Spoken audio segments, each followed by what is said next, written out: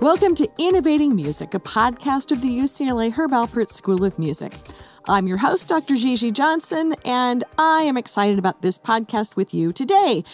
I met Akira Nakano through various fabulous VR people, virtual reality folks, but this is about music education and about composition and about virtual reality.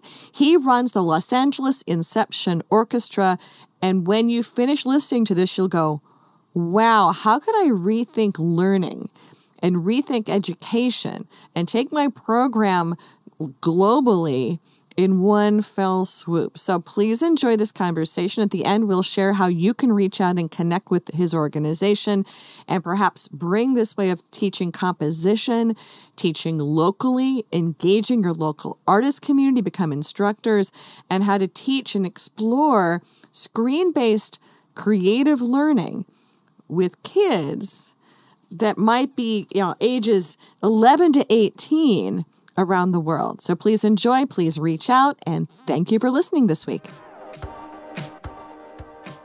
So when we were introduced and started talking, my brain lit up. Can you share with our audience what you do and how you frame it, and then I'll back up into how you got there? Sure. So we at the Los Angeles Inception Orchestra are really not an orchestra. We are attempting to innovate music education through original composition and virtual reality. Most kids, especially in underrepresented areas, they don't have access to the symphony hall or music studios. In fact, my mom used to teach in East LA, and she made it a point to take all of her students to the LA Phil or to the opera just to give them the experience. Their parents, they are working 3 or 4 jobs just to put food on the table. So they don't have the money to take the kids out into culture. They don't have the money to support them in additional arts education, which maybe is not being provided. So one of our goals is to really use the VR platform to introduce kids to the symphony hall, classical music, the orchestra, and recording studios, but through original composition done by their peers, people who are in high school, junior high school, so that when they look at these VR things that we will eventually we're in the middle of producing, they will get to see kids who are just like them, who are creating. They get to see their creative process. They get to see the pluses and the minuses. They get to see them interact with all these professional musicians from throughout Los Angeles. And so they can see someone who looks like them and says, oh, they have the same issue that we do, and that's great, and they can relate. Or better, they see someone who doesn't look like them, and they can say, oh, that's really amazing. They also have the same things. So thinking of then the block and tackle of it, you're using Oculus, you're using HTC, or you're using a variety of consumer grade stuff. So someone could do this. We started talking before the current pandemic, and now we're in the pandemic where if somebody has some of the stuff at home, are they needing to buy unique equipment to do this? So I'm thinking ahead in our conversation about teleportation, about bringing this to people's individual houses. But so you're using regular consumer grade stuff. Yeah, so actually what is happening is that we've paired with a great organization, ZA Studios, and they have a team called Beyond the Influence. And I was actually, although I'm supposed to be filming and turning the camera on in the middle of our sessions, I've been very clear that this is a music education program first, and the VR comes after. The VR people have come in and taken over, and it's great. But the plan really is to, once we have this app created, is to take this into schools using the Oculus. Well, we'll just take a few Oculus Go's with this so kids can use it. But then the real take home for them is their phone. So the app becomes available also on their phone. So the leave behind is a cardboard so that they can also just go play around with it, explore, share it with their families, because in most areas, people do have a phone. Kids have phones that they can look at, so that they don't need to they don't need to have a VR to use, a viewer to use it. The other thing that I wanted to, with us for VR is that VR is not the end all thing that we're trying to do. We are hoping that once we have kids look at these VR things and be inspired and want to be creative or play music, we have partnered with organizations and we have places to send them. So if some 7-year-old sees this and says, I want to play the violin, we have a program that's scholarshiped that we can refer them to so they can go pursue the violin for free. And that was a really important part of what we're doing. So I'm going to back up into the basics. And so I am a wonderful 12-year-old kid who finds your program. I'm going to come in before the whole COVID-19 craziness. We're now recording this in April of 2020. I would come to something in Los Angeles and get instruction in music composition live. Yes. So it's twofold. First, we have composers who come in all from across Los Angeles, all with different levels of experience.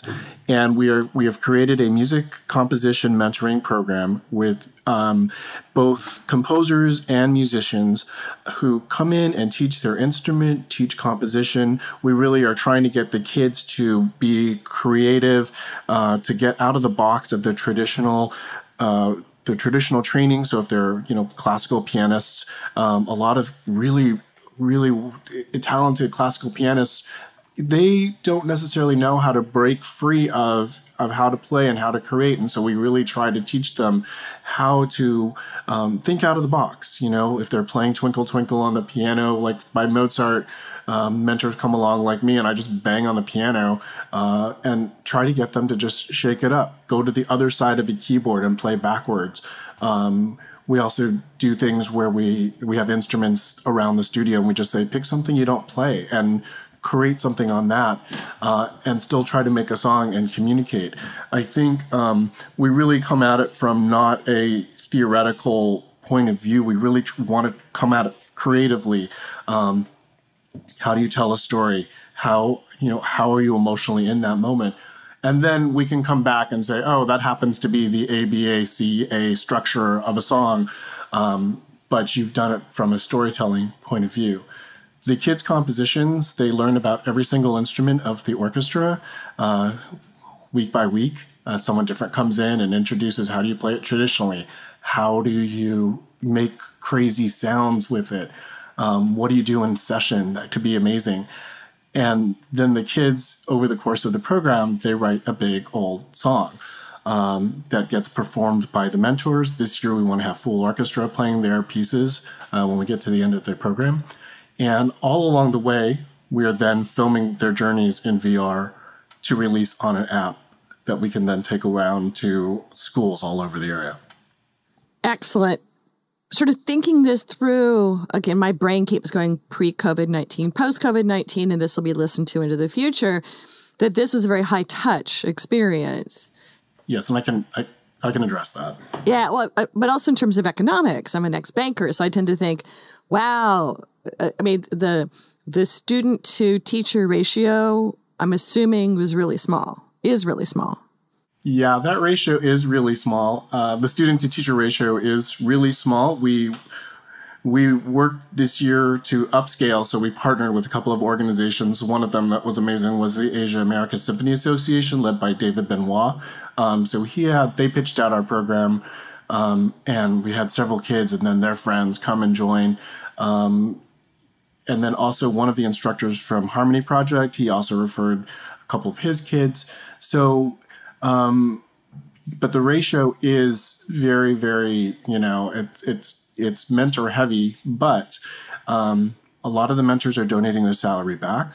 So that we do pay them. We do have a deal with the union, but that way we don't have to, it's not fully that. And I think that I think that helps us quite a bit. We have one mentor come in every other week in full studio session. And then on the off weeks, then each kid gets on in a private session. And to save money, that tends to be me. And I don't collect a salary for that.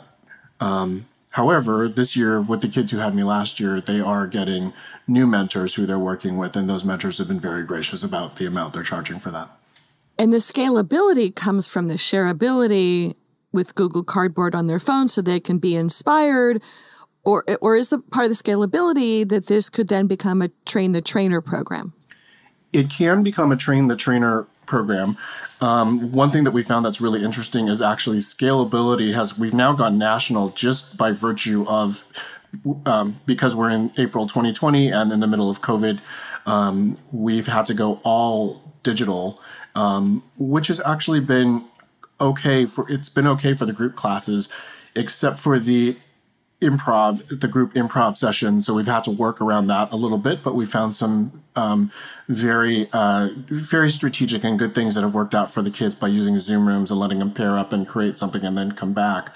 And then the mentors do that. But that has allowed us to do is actually to go national, just completely separate from this. I mean, I'm on lessons.com. And so I had a kid from Austin, Texas reach out who wanted lessons in composition. And so he's going to be joining completely by Zoom. And even when we go back into the studio, I think because of the COVID crisis, I don't want to be responsible for deciding whether or not parents are comfortable letting their kids come. So we started last year actually just putting on our Zoom in the middle of the session anyway, so kids who were like sick or out could participate. So it'll be the same thing. So anybody nationally can participate by Zoom. And so for our kid in Austin, we're actually, through your great conference that you just had, Amplify Music, I've networked with somebody in Austin to help find some of the same experiences that we're giving our kids. Like, are there any studio sessions that he could go to and observe, so that it's local for him? So that's how we go out and expand. Excellent. What's the age range that this is designed for? Because I'd like to take this myself. The age range, the composers this year range from 11 through 18. Oh, I'm too old. Well, no, but I keep thinking, I mean, when I was that age, I was playing stereotypical clarinet in a regular band and had a amazing, and I think now passed away, teacher who was a jazz trumpeter. And so he actually made us learn composition improv, which definitely is not in your normal, well, at least my experience, my own kids' experience, not your normal middle school, high school curriculum. So you're really stepping outside of what is average for what's offered for kids in school right now. Yes. Well, composition is on the standards for the state of California's education standards, but it's not necessarily taught.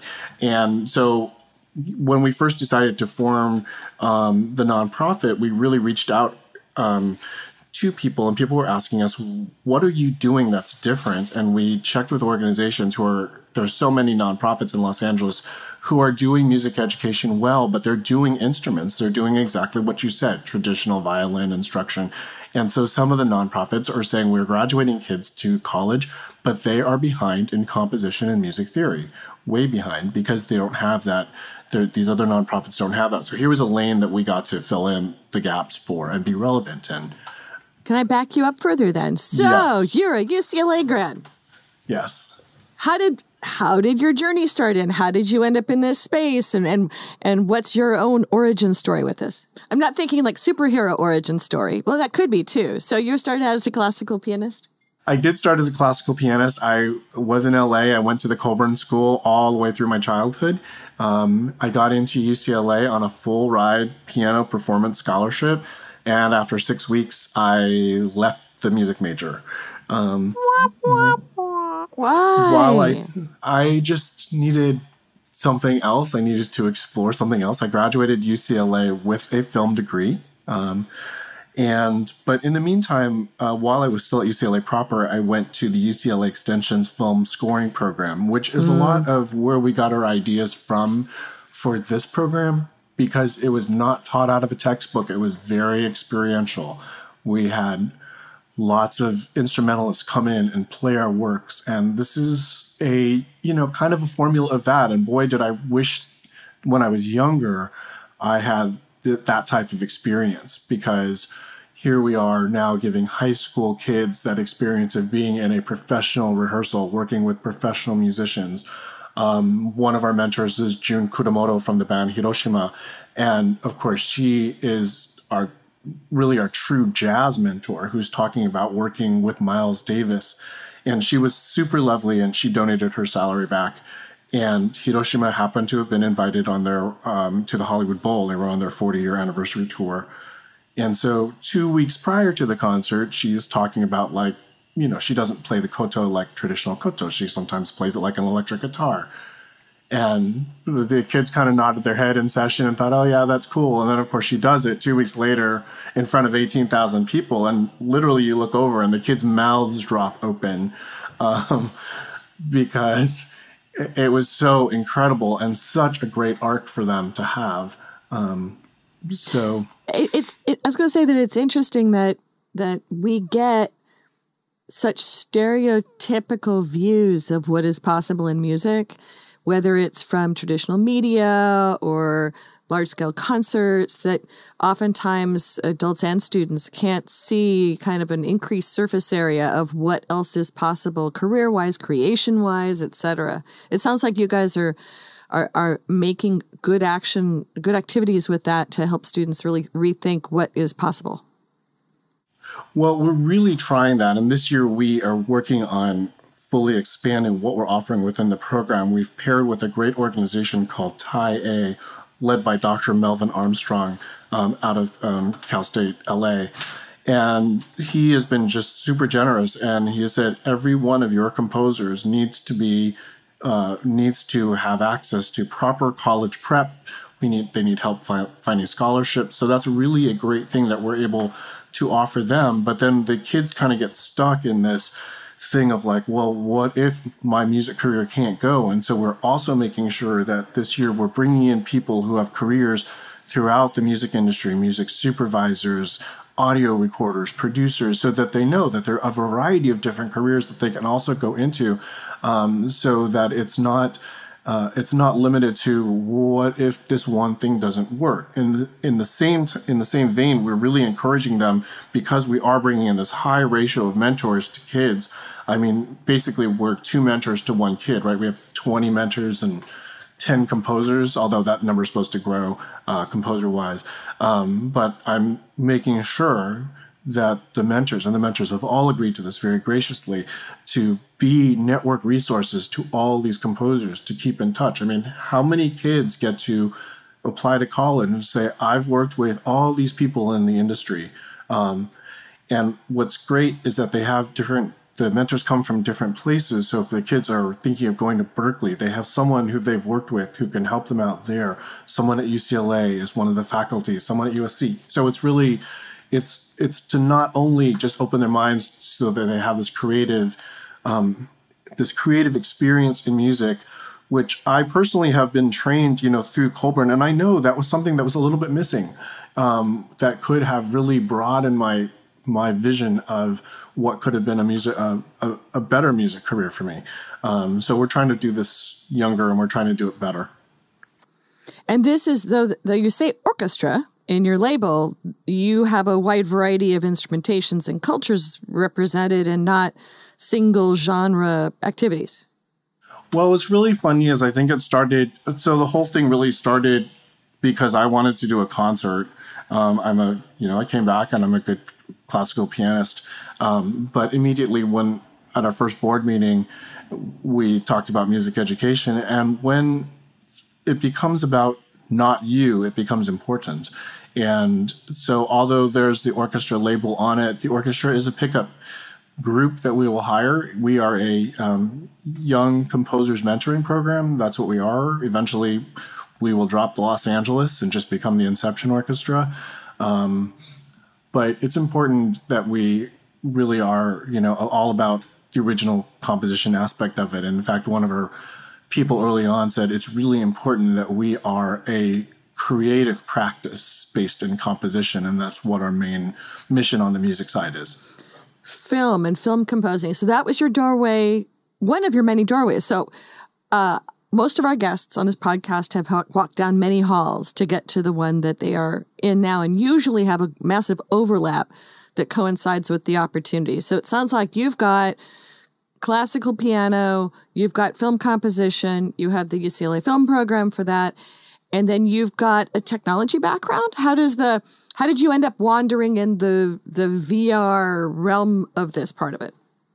Well, so I was a video editor. I got a job right out of high school, and it was I was a video editor for 12 and a half years, concurrent with going to UCLA, and then beyond that, before going into, indie film and plays and stuff. VR, what's interesting, how we fell into VR was, I worked at Gensler as I have been an executive assistant as a day job sometimes to support my music career. And Gensler, which is the biggest architecture firm in the world, there was a man there named Alan Robles, who unfortunately just recently passed away. But he was kind of a visionary in the VR space in architecture. And that's sort of how I started to become really aware of it. His colleague, Megan Luboska, now sits on our board. And interestingly, VR in architecture is really innovative, because what they're doing is they are thinking not tomorrow, but like 8 years ahead, and helping clients envision what their space is going to be, how it's going to be used, but all through this use of the virtual reality. Well, it's kind of pre-visualization like you'd have in film, but you're pre-visualizing a really expensive object. And for sales and finance and design and all that fun stuff. Well, and I know there's a major basketball player that they were working with, and they were designing his office, and they were able to use VR to have him look around the space. And, he was able to say, oh, there's not going to be room for my kids to work and all this. So that part of it helped. But from that, Alan also gave great lectures on education in VR.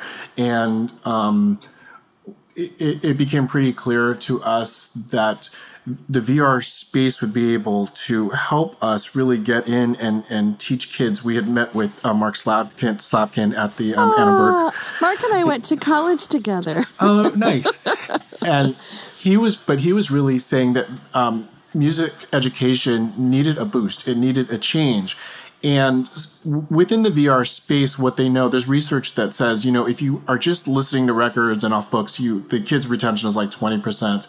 If you go in and play the piano, it's like 40%. But in a virtual reality space, there's studies that have shown that there's 90% retention, because the kids fully are in the space that there's no distraction, there's no phone.